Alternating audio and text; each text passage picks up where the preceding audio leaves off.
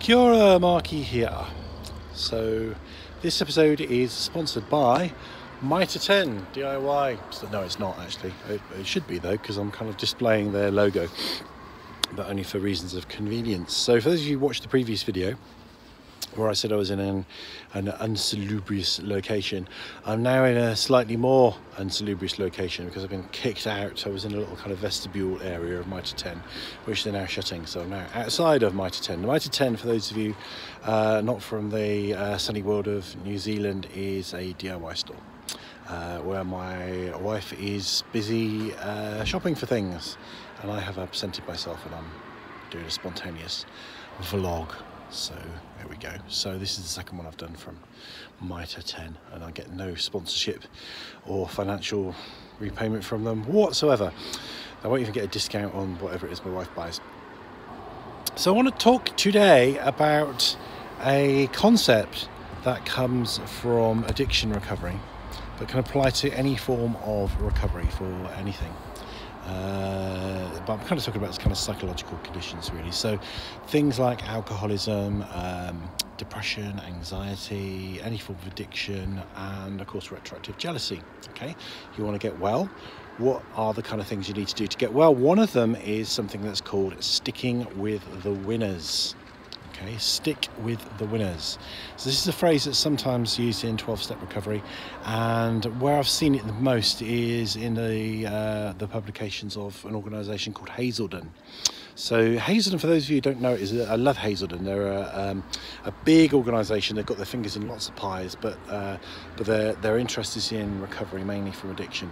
And they publish loads of books and lots of literature and share lots of wisdom. And they really do have some really good, practical, simple wisdom contained within their literature. They used to do this thing where they would send you a page from one of their books by email every day, and I've tried to see if I can log back onto it, but I've not been able to find it. But I used to get a little word of wisdom sort of emailed to me every day from Hazelden. I used to use it with clients. So one of the things they talk about, and I think other people have talked about this as well, is this concept, stick with the winners. What does it mean? Okay, well, you've probably kind of come across the concept. I don't know if it's, true, I don't know if it's been validated or proven, that you are the sum of the 5 people that you spend the most time with. Okay, which is can be quite a scary kind of concept. So an exercise for you to do now, if you feel so inclined. I've moved, so I've got a kind of like spiritual halo coming from behind me, which is kind of quite good. Mainly so I can lean on something. So the 5 people that you spend the most time with, the theory is that you are the sum of those 5 people, which is interesting.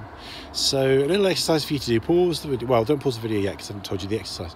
Listen to the exercise, then pause the video. Then unpause the video when you've done the exercise, obviously. So the first part is list the 5 people that you spend the most time with at the moment, and it might be a surprise. It might not be who you think it. You might think it's the people that you love the most in your life.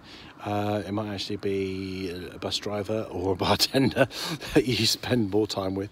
Often it's colleagues, isn't it? Because you spend lots of time at work. So think about who you spend the most time with. 5 people, and then write down positive qualities of those 5 people and the negative qualities of those 5 people. Or not necessarily negative qualities, but maybe something that they struggle with, something that's not working so well in their life. So maybe it's not a negative quality, is it? But if somebody's got a chronic illness, or if somebody's very poor, or if somebody's suffering with financial, maybe like a divorce or something like that. So the downsides of their lives are the negative qualities, the upsides of their life are the positive qualities, let's say. So do that exercise, hold on to that, and then come back when you've done it. Okay, so I don't know whether that was kind of, any surprises in there, but often people in recovery choose not to stick with the winners. And by winners, what I mean is people who are making the kind of recovery that you would like to make. Okay. So you might say, well, how can I meet these people? So for example, if you suffer with addiction and you go to a 12-step recovery group or any other form of recovery group, there'll be some people there who are still struggling. And there'll be some people there who have done really well in recovery, and their only sort of main reason for turning up is to help other people. They're the winners. Okay, but they're only the winners if they're living the kind of recovery that you think is good. Okay, if they're living kind of what we sometimes call a white knuckle recovery, and they're living the kind of lifestyle that really doesn't feel right to you, they're not winners. Okay, so a winner is somebody that's sustained recovery, is living a happy, fulfilled life in a kind of similar way to the way that you would like to live your life with your kind of values. So, for example, sometimes people kind of follow, they cross addict. So somebody might be in recovery from alcohol, but they're spending, ridiculous amounts of time in the gym. Okay, that's not true recovery in my book. I would challenge that. So they're not people to call winners, but the winners are the kind of people who live in a balanced life, the kind of lifestyle that you would like to lead. So the simple message in this is hang out with them, talk to them, learn from them, befriend them. Okay, why don't people? Why isn't this obvious, Markie? Surely people are going to do this anyway. Well, they don't actually. The opposite is more commonly true, because I think we like sympathy. We like to have kindred spirits.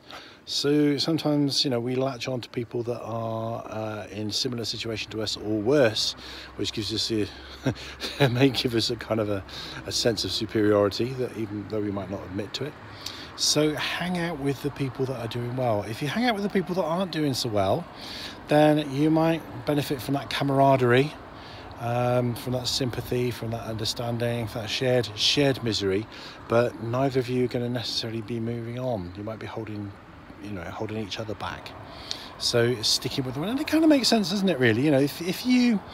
Because recovery is a big deal. It's a big thing to achieve. Now, if you're looking at other ambitious goals in your life, if you're looking at starting up a business in a particular field, then you might be associating and talking to and seeking the advice of people who are successful in that business.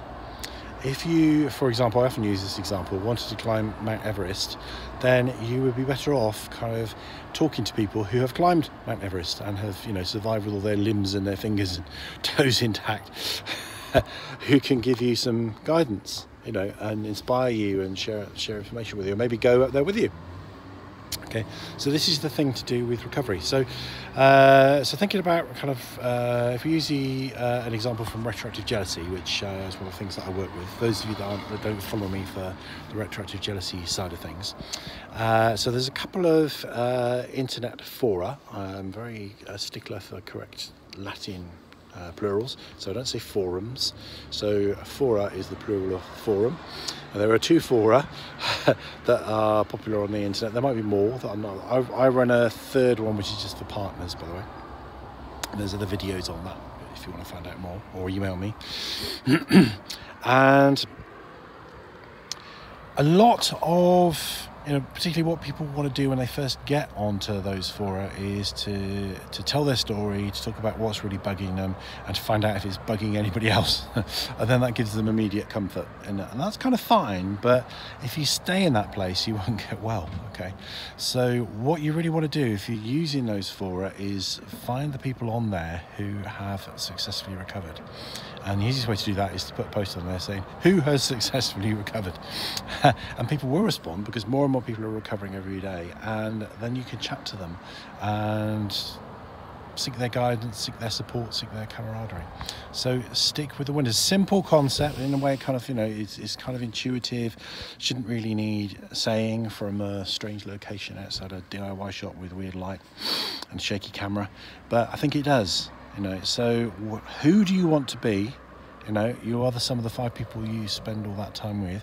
Do you want to be with people who are sympathetic but miserable, or do you want to be with people who are people that you like, and people that maybe share the same values, but people who are in recovery, people who are leading a fulfilled and happy life?